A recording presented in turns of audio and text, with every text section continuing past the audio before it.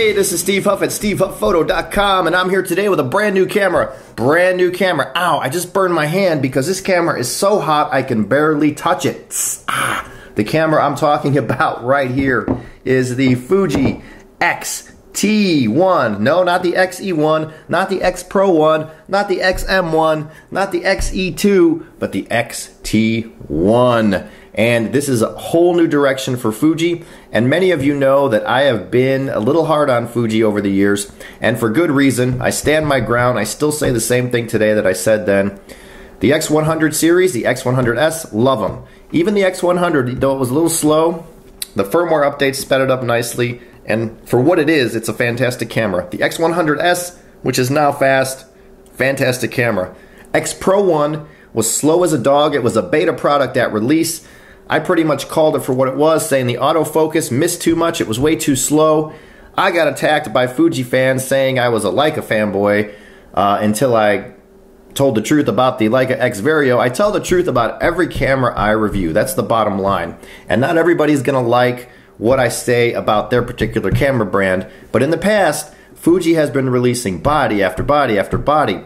The X Pro 1 was slow as a dog from the start. It's much better now after the firmware updates, but I still would not buy an X Pro 1 because so many other cameras out there that I feel are better.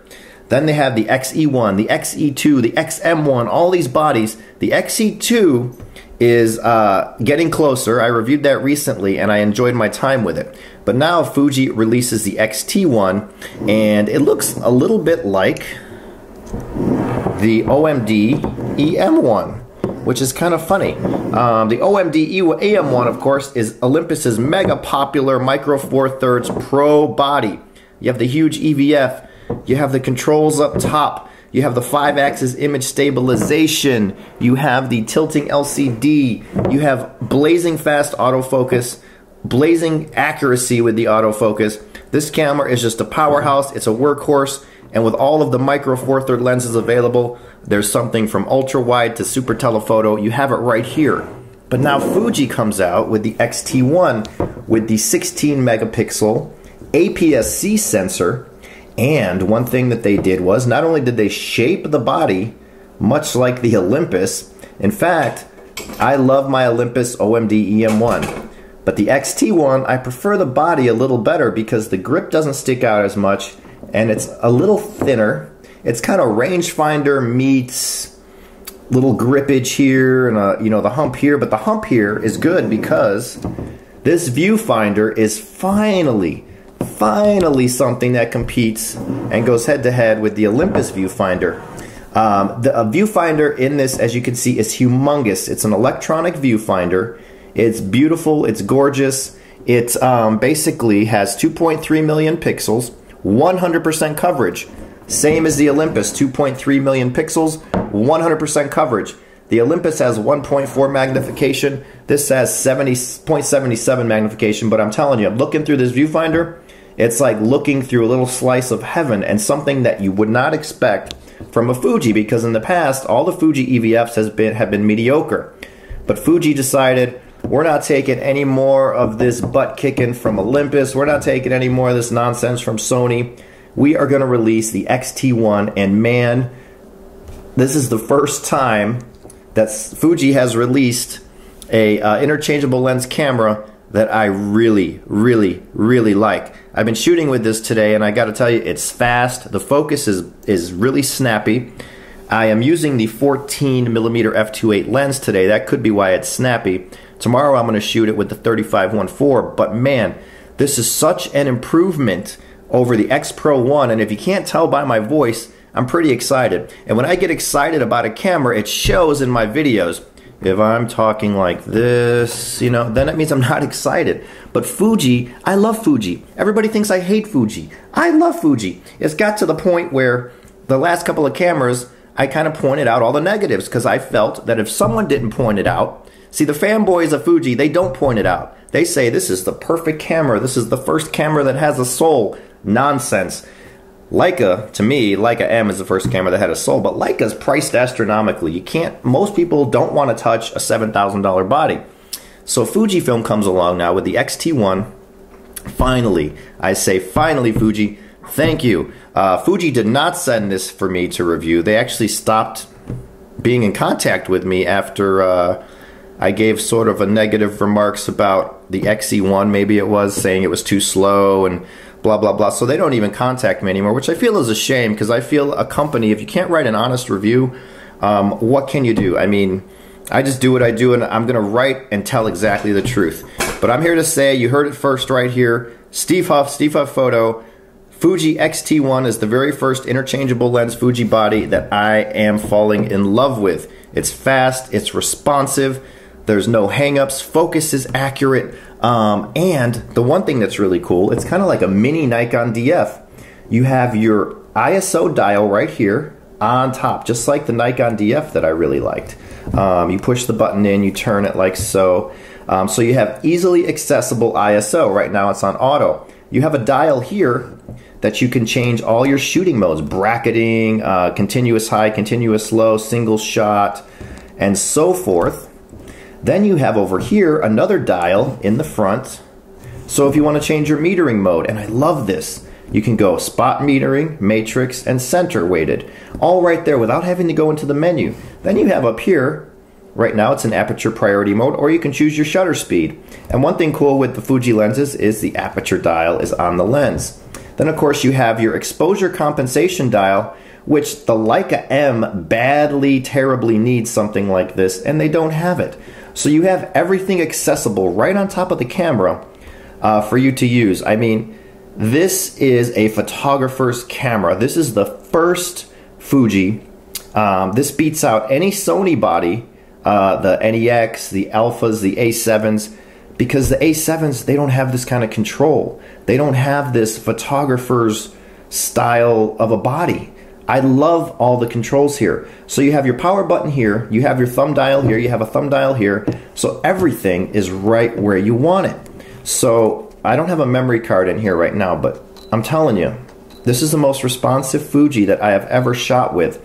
And that, my friends, was the main problem with every other X body, all the way up to the XE2 still. So if I were in the market for a Fuji interchangeable lens body, without hesitation, without any hesitation, I'd say buy the X-T1.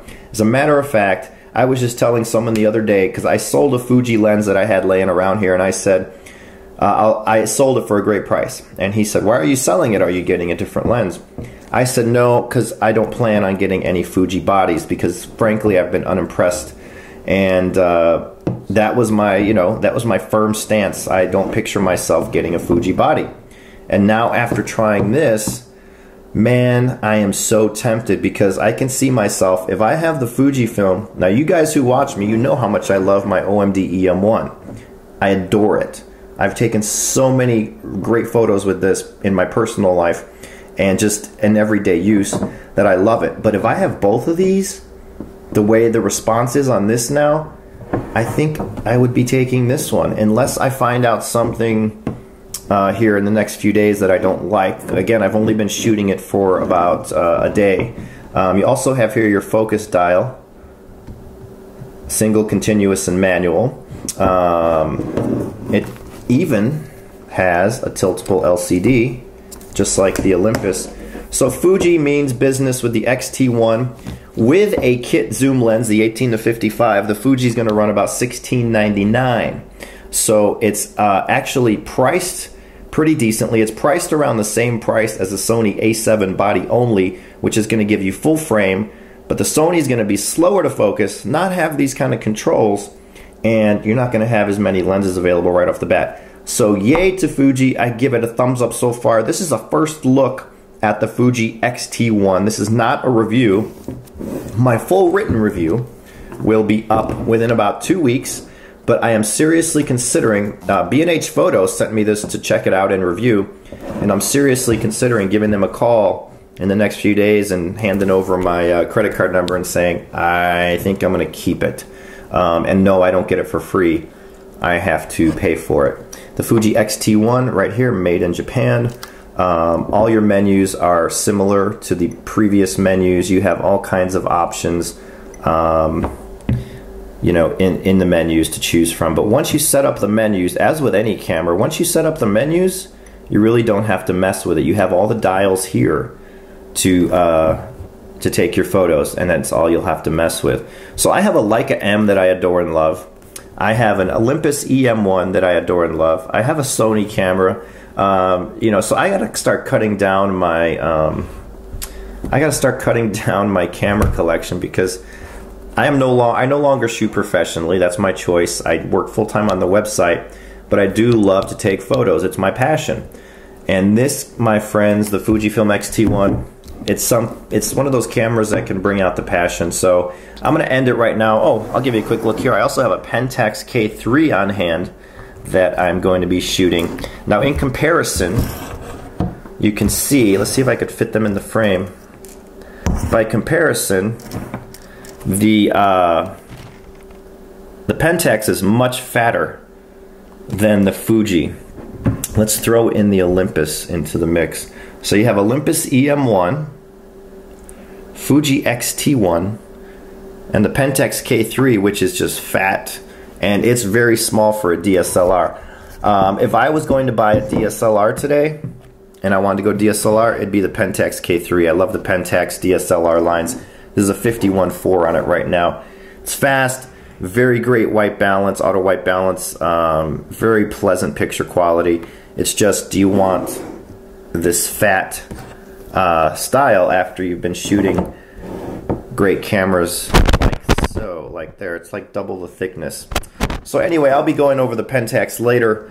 For now, the first look result of the Fujifilm X-T1 is very positive. It's a great improvement of all the Fuji bodies. Again, I've only shot with it for a day, so if there's anything I find wrong with it, it will be in my full review. But so far, so good. I want to say this is the first Fuji X body that I'm falling in love with. And the very first, I liked the others, but I didn't love the others. So will it be something that replaces my beloved EM1?